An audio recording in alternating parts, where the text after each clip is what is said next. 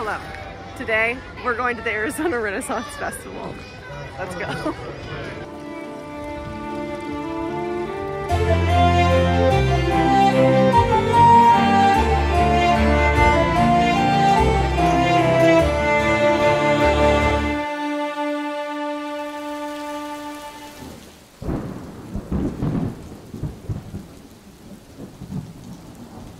It started out with a 7.5-hour road trip from California to Gold Canyon, Arizona, located about an hour outside of Phoenix.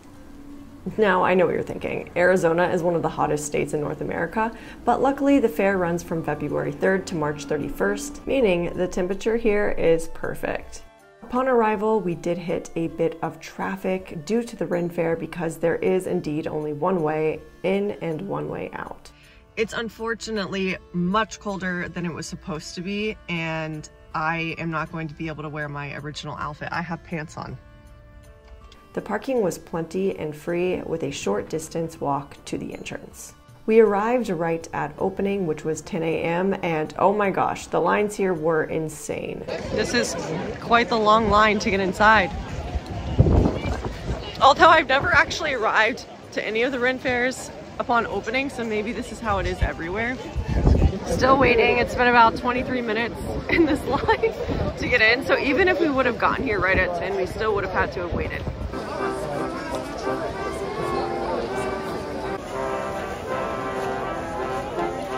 Now, we purchased our tickets prior online, which cost $34 for each person. You can easily just show them on your phone to enter.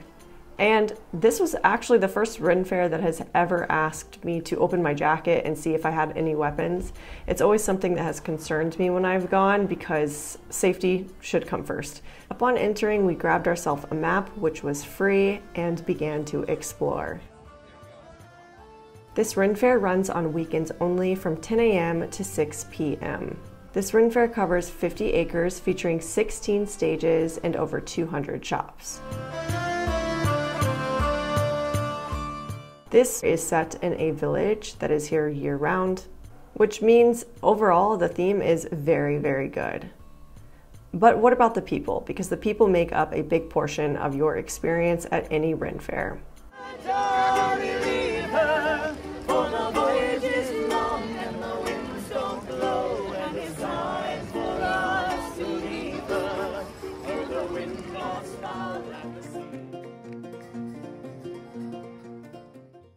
When it came to the costumes and people dressing up, I will say it was very minimal. Most of the costumes I captured here were of the actors.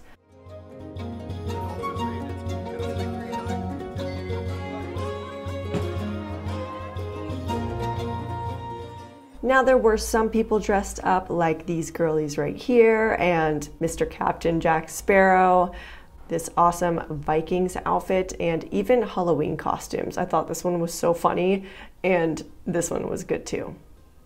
But yeah, as I mentioned, most people weren't dressed up, unfortunately, myself included. It's very cold, so I'm wearing jeans. I'm wearing jeans. And I hate to be one of those people, I really do, but there aren't really that many people dressed up. There's a lot of actors dressed up, but other than that, it's pretty casual clothing. This is the least amount of people I've ever seen dressed up at a Ren Fair.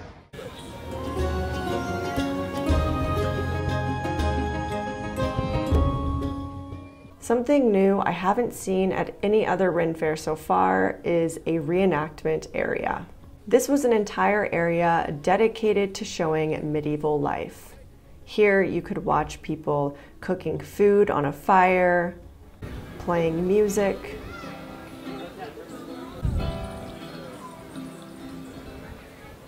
making spices, washing dishes,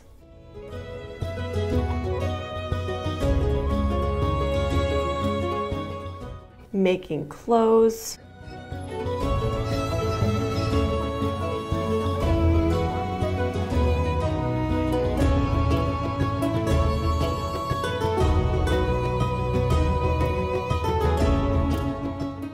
there were even blacksmiths that were crafting tools.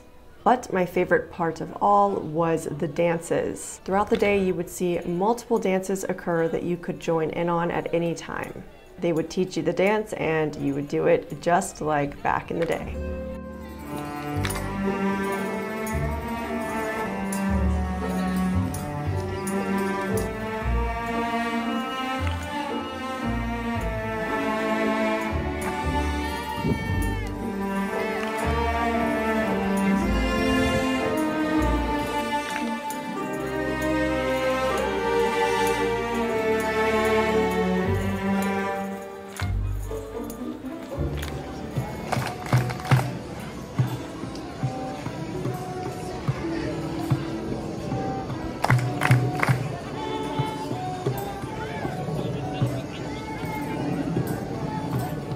Honestly, these events are what you make it. So if you see something happening and you want to join, just go and join in. That's why I always stress it's important to go with the right people because they will really make or break your experience. Which leads me to another fun dance area, which was a drum circle.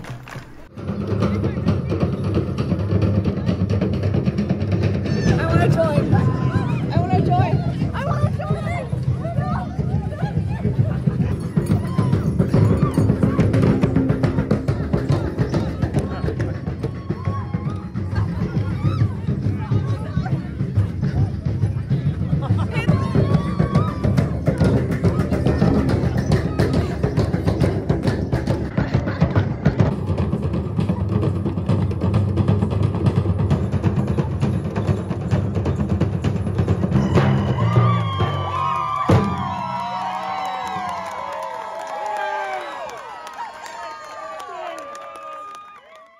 Now it's time to talk about the shows, which was honestly the best part of this entire Ren Faire.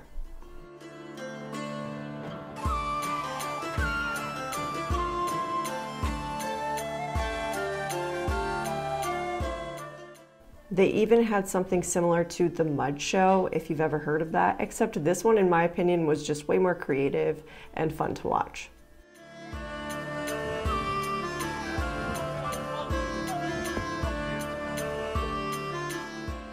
But now moving on to my favorites. The first one was at the carnival stage, and this was a sword swallowing show.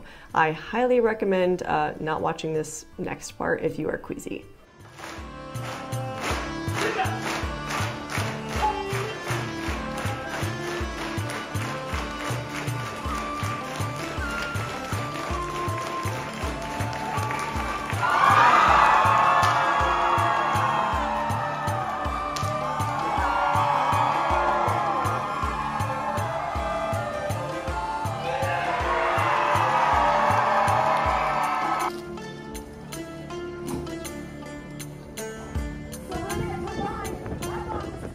We are currently at the Cats and Rats show. I think that's what it's called. I was recommended I see this show, and I am a sucker for cats and rats, so I was really excited to see what they came up with for this performance.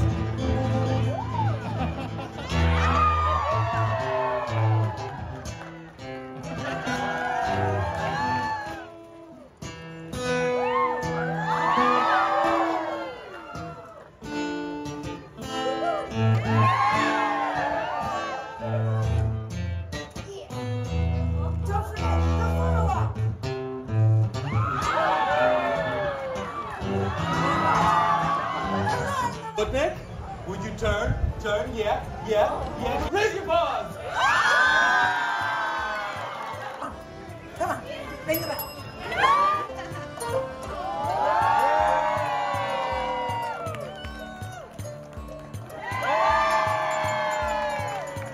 More chicken! Even more than that!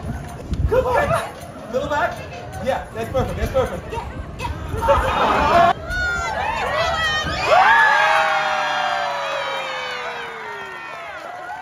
Okay, cat show, really good, pretty chaotic, but it was fun. Yeah, I feel like a lot of the shows of the Ren Fairs, they're always funny, and when they mess up, like sometimes they mess up on purpose for comedic purposes. But the cats were adorable. He did jump through fire. He did. And it was just a lot of cat things. A lot of cat things happening on stage. Next was the Puppies of Penzance show, located at the Palace Theater. I thought the show was very good. You could definitely tell that the handler has a very high love and appreciation for her doggos. But I will say it was kind of hard to see the show in general unless you were seated in the front row. So if you are planning to go, definitely show up early to get a spot in the front. Okay, so this is where the joust is. It's so tiny. But okay, here's the big difference is that it's so much smaller that you get closer to everything that's going on. It's so tiny. It's very tiny. We are going to the joust. Huzzah. This is the attractive people section over here!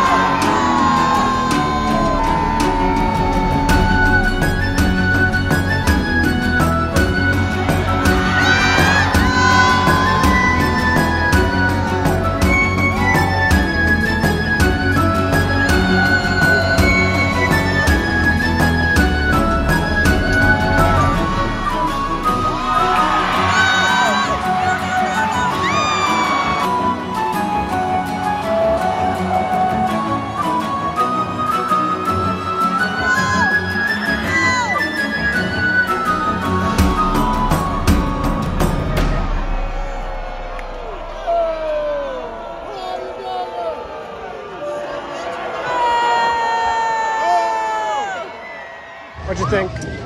Loved it. Loved it. I thought the story was cool. Yeah, so the theme was chivalry, and our side got wronged. So our dude was kind of like the anti-hero villain, and he didn't like chivalry. And he was pissed. Yeah, he was pissed off. And so he was trying to get rid of her. So he did, and then when that happened, he started attacking everyone, and then he started attacking the other side, and then it ended in a battle, and it was amazing. I thought the story was really good. Me too. Yeah. It was funny. Our guy was just very funny. Our and guy the dog was barking from the Bruce Yeah, Willis so guy. every time he would walk by, he would start barking, and everyone was going wild for it. I was going wild for it. That was fun. Yeah. That was fun. Everyone was into it. Yeah. Yeah. That was a good one. How are you liking this? In general, Yeah. it's pretty interesting. I like the shows. All the shows have been really good. The shows have been really good. Yeah, which I'm a fan Yeah, of. yeah. The fire whip show here is on this piece of land back here, so you get to like sit close to the performer and get closer to the action, which is cool. And it's very intimate. If you've never been to a Ren Fair, I highly recommend checking out the Adam Crack Fire Whip show along with the Ancient Art of Falconry. I have seen both of these shows at multiple Ren Fairs, and they are hands down one of the best, so highly recommend checking them out.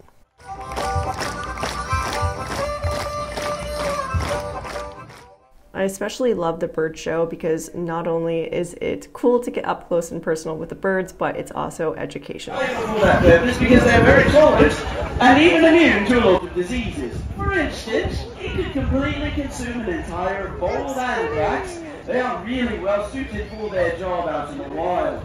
Now, they're also considered to be very intelligent.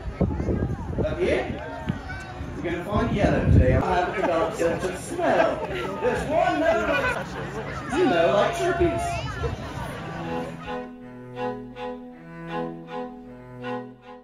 Now moving on to food, one of my favorite sections. So there were many options here, all at a really good price point.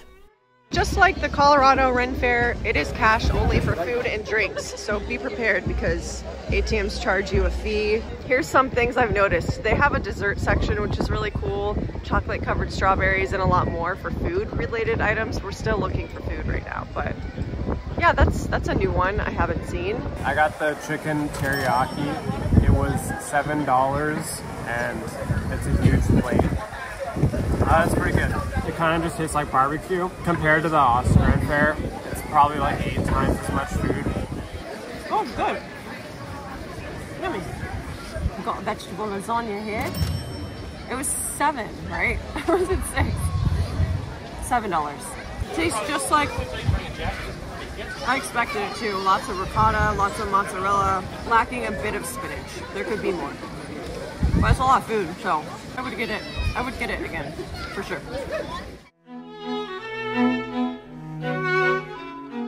I ordered a coffee with Bailey's and it was $5. And here it is. I'm gonna take a little taste test. I feel like it's probably strong, but I'm not sure. We'll find out when I'm done if it was strong or not. I don't know. It tastes good though. I ordered the shipwreck. It was $8. $8 for the shipwreck. Here we go. Oh, hey, Sunday. It's really good. Yeah. It's very hard when there's a lot of juice. You can't really taste the alcohol. It's kind of like with the Bailey's thing and the coffee. I couldn't tell. It was strong. We'll see. I've been wanting coffee all day, but the lines for coffee here are insane. Insane. So long. Everyone is like, I want warm coffee. It's cold outside. I got chicken on a stick. Now, in comparison to getting this or the bread bowl, obviously bread bowl, more bang for your buck, $9. Huge. Or like chicken not on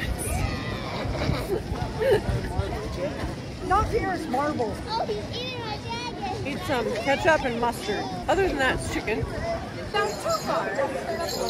Thank you. Enjoy. We got the pecan nut roll, $5. It's got nuts and caramel. It's good. I got a Scotch egg for $6. Oh man. So far, not good. It's a breakfast sausage. It's throwing me off a little bit. It's good. This Ren Faire definitely had some of the most interesting shops I've seen so far. I saw shops that were selling custom honey, salts. There was even a shop where you could make your own pocket knife by hand. Another company I found to be extremely unique was Bellstar Perfume. This was a stand where you could make perfume, you could put it on a necklace, and it looked like some magical potion. I thought it was adorable. We just found a bookstore at the Ren Faire. Super cool. This is so cool. This section is Sad Stories and Death of Kings. There's a history section. I think this is a very educational place to stop. You're just over here drinking your alcoholic beverage.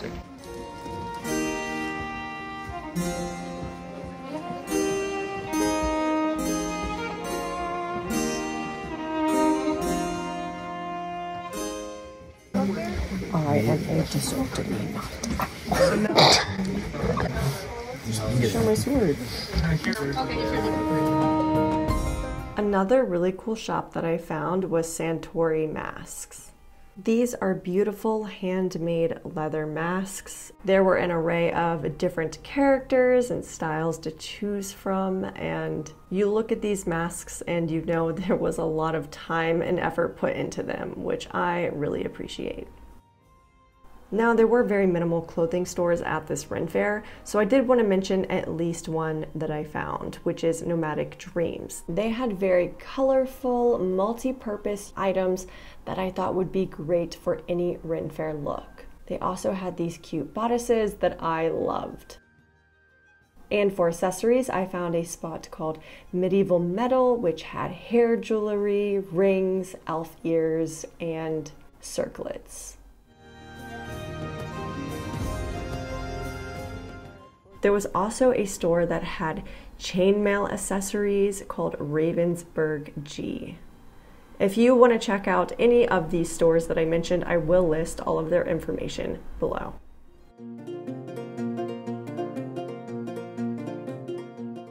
And lastly, it's time to talk about the activities that you will find at this Ren Fair. Now, of course, you have the little side games that you can play, but there are some free activities too, such as the reenactment where you can go and dance, or you can also play some medieval games. But even if you do choose to participate in an activity that does cost you a couple of dollars, it is going to be medieval themed, like the King of the Log game, which I thought was really funny.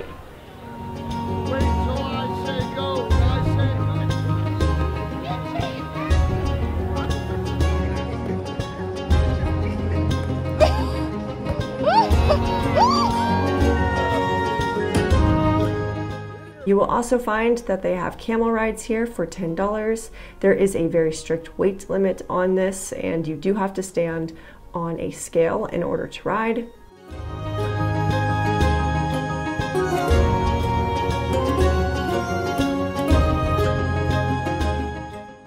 The fact that all the rides here are operated by people is so funny.